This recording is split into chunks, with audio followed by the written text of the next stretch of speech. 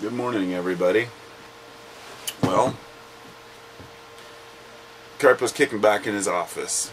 I woke up this morning really early. It's just one of those mornings where I couldn't sleep. And get up, take a shower, make a cup of tea. And while I'm doing my morning things, I'm always thinking about something, obviously, a particular subject. It's usually something that I wake up with on my mind. I think that I firmly believe, well, maybe not firmly believe, but strongly believe that our dream state,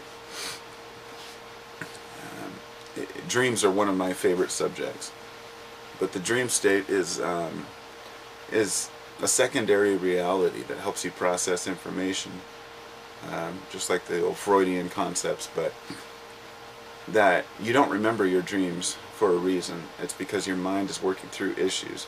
And then you wake up and you think about them, but you can't recall the dream. So I was thinking about this guy Murphy, who was my old boss. Back when I was like 17, 18, I was at 18, I think.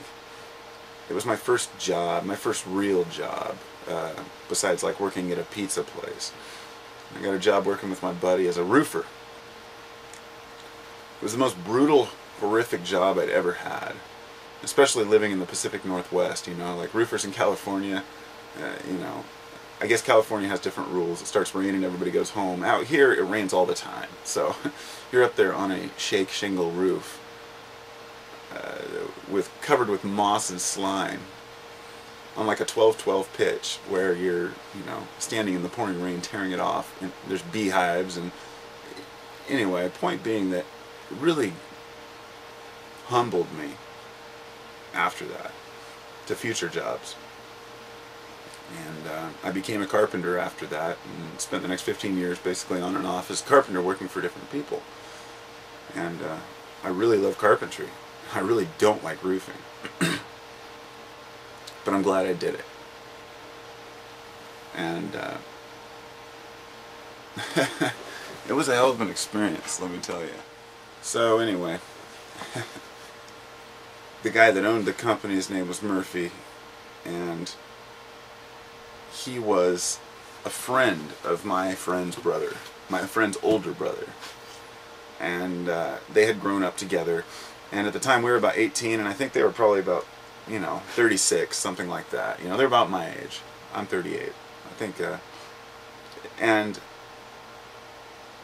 the guy treated us like shit. I mean, he treated us like shit. I remember one day him saying, show up to work early tomorrow because we're gonna go start early. And my friend and I got there at like half an hour early, pounding on the door, and we can hear him inside, just ralphing his guts out. And that was a regular occurrence for him. He was a full-blown alcoholic. And not too long after I started working for him, there was no work to do, so he had us clean out his car. And, us as kids, you do that for bosses. If that's what they want you to do, you do it. We're cleaning out his car, and we must have found like 4 or 5 gram bags of Coke. And I remember we found a little bindi of Coke, of about a half gram, maybe a gram, and it had obviously been there for a really long time, down on his floor, like smashed between some stuff. So we took it and did it. And not that he would miss it or anything. I think we told him about it later, but he's like, "Oh, that's cool."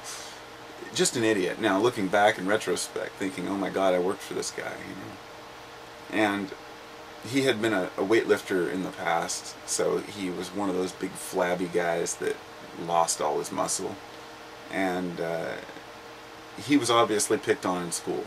He probably had problems, and he wanted to build an image, so he felt that he could pick on others later in life, and that's what he would do to us. So anyway, I come back from work one day. We went for a really long day. It was a 12-hour day, in like 90-degree temperature, 100-degree temperatures. It was hot. And we were on this huge roof doing a tear-off. And I got in kind of a dispute with the foreman. His name was Jody, and he was from like Alabama or something. It's just this totally hardcore racist southerner. Did not belong in our group. He had like a Ku Klux Klan tattoo on his arm and stuff. I mean, we couldn't stand the guy, you know. And he couldn't stand us either because we couldn't stand him. So I got back to work one day and my boss says,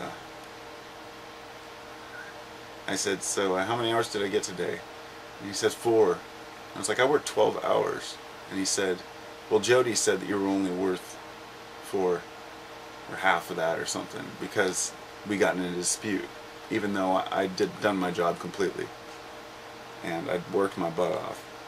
You know, what do? You're a kid, you're young, you're 18, you don't know much better. You just say, screw it. I quit pretty quickly after that. But, you know, looking back on it, I think that was the thought that occurred to me this morning. It was him. Like, because my buddy was like, oh yeah, Murphy's on Facebook. You want to see his picture? He looks like shit. I'm like, no, I don't. I really don't want to have anything to do with the guy. It's been 15 years. 20 years. Wow. Time really flies, doesn't it? The way I see it is the guy still owes me $200 or $300. So that was really the point of my talk here.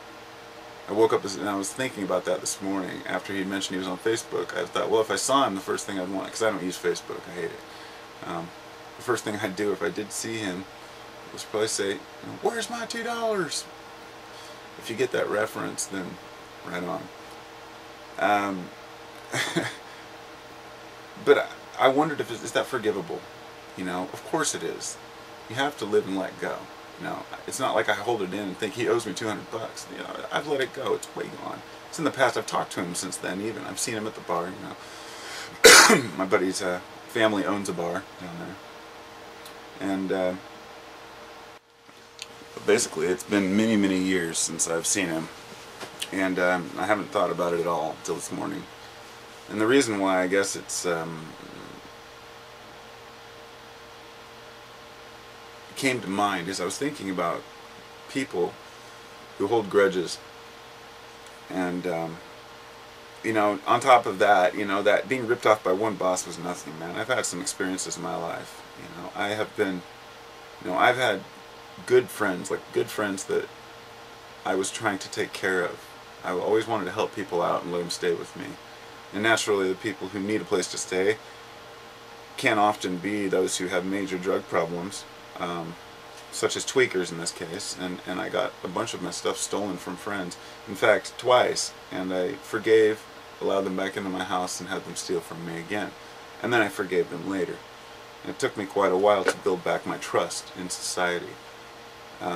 There was a period of my life where I actually went hunting for the guy every day. I would walk around town looking for the guy that ripped me off. You know, I remember confronting the other guy that had ripped me off one time. He stole my father's, it was a necklace my mother had given to my father, I think my mom had given to my dad, and anyway, my father had recently passed away.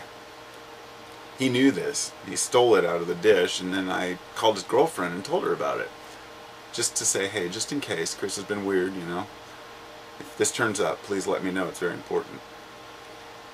She called me a few days later saying that he tried to give it to her as a Valentine's Day present. And I can only imagine the look on his face when he went to give her this awesome gold necklace, and she said, this is Josh's dad's. And he got all upset, they broke up. She ended up not giving him back the necklace, and we met up and she gave it back to me. I ran into him on Hawthorne Boulevard one time. I was with a couple of my friends and we were just walking up the street, and there he was sitting in front of coffee people with some guy that we'd never met before. He was basically outcast from the group, you know, after that. And I walked right up to him while he was sitting there, and he looked up at me. Just the look on his face was priceless. And I said, don't worry, dude, I'm not going to kick your ass. And his question was, why not? And looking back on that, it's a good question. Because I'm a nonviolent person. and nothing was ever solved by fighting with somebody over something unless you have to. And sure, it would have made me feel better to knock him out, but I chose to take the high ground, and I said, I'm not going to fight you. I said, you're a waste of my time, and everybody's around here. And there were a lot of people around, because it's a hangout for the hippies on Hawthorne. And I looked around and I said, you see this guy? And I screamed I said, you see this guy? He's a thief and a liar, and he's a piece of shit. Don't associate with him. And I walked off. And never saw the guy again. Never saw him again. Never came back to town. He moved away, went to Connecticut, I believe. And I found this out later because I looked him up, found him, and forgave him. Major important thing in life, to forgive the people that wrong us. Can we extend this to the political arena a little bit? I'm really trying to build a basis for passive behavior. Not passive in the sense of just ignoring the problem, but rather not becoming all over agitated and getting yourself upset and angry about things that you can't do anything about. Somebody's already wronged you, move on, you know. But some of us can't move on. Sometimes what the person did was just too horrific, and we cannot let it go. And that I can understand. Some, you know, if a person is physically abusive or extremely verbally abusive in your life, that's very difficult to forgive over a period of years. But a lot of people have been browbeaten over the years, and some of the issues that people have are issues that we can't just turn away from, and that they can't just turn away from. And not everyone can so easily forgive and forget. Looking back at my earlier life, when I was, you know, in my teen and 20 years, I was a pretty peaceful, easygoing person. I always chose to talk my way out of a fight rather than fight. I was never trying to prove anything to anyone. I was that kind of alternative skater kid that just did my thing with my little group, 2 or 3 friends. And I was a very forgiving person, I guess. But once I got ripped off, then everything changed. And looking back on my mentality during that period of time, I was pissed off at the world. And now that I can look back on this with a clear head, I can see the pattern. That I was a very happy, outgoing person for a long time. I got ripped off by a few friends. I became hostile towards people, not just people in general. I was still friendly to people, but I was very untrusting. I didn't want anyone in my house. You know, I didn't want to meet anyone or make any new friends. And I can only see this in retrospect. And I tended to distance myself from attachment with friends or trust, because and also during that same period of time, thinking about it now, I was way into the Illuminati kind of stuff. That entire time of my life, from the time when it happened till the time when I forgave and forgot, I was obsessed with governmental conspiracies and how we were being wronged and how the world was being wronged. And this is my personal take, but you know, looking back on it, I see that I had been wronged, and I was trying to take it out on the world. A very complicated world that doesn't have solutions like, you know, just get rid of these guys and everything will be okay. You know, critical thinking later in life led me to realize that there are no easily solvable issues. There is no magic pill for the world's problems.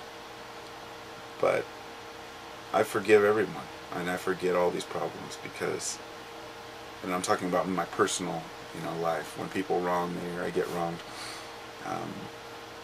Often we let ourselves be beaten down, metaphorically or physically, because we're afraid to fight back, and then we get angry at ourselves later for not doing anything about it or defending ourselves. But sometimes it's something we just can't do anything about, which is in the case of a lot of abuse cases. But all of these create trust issues. Once I learned to trust and love again, everything else fell by the wayside. I don't stress. I don't feel butterflies in my stomach or anger towards people when they call me a name or pick at me, like I may have when I was younger. You know, always had to prove my point when I was younger. Always had to be right. You know, and I'm just glad today I can admit that sometimes I'm wrong and be cool with that, and learn to trust, because it's not just about trusting other people. Once you learn to trust the world, you learn how to trust yourself. And that, my friends, is something we could use more of. Or maybe less of, depending how you look at it.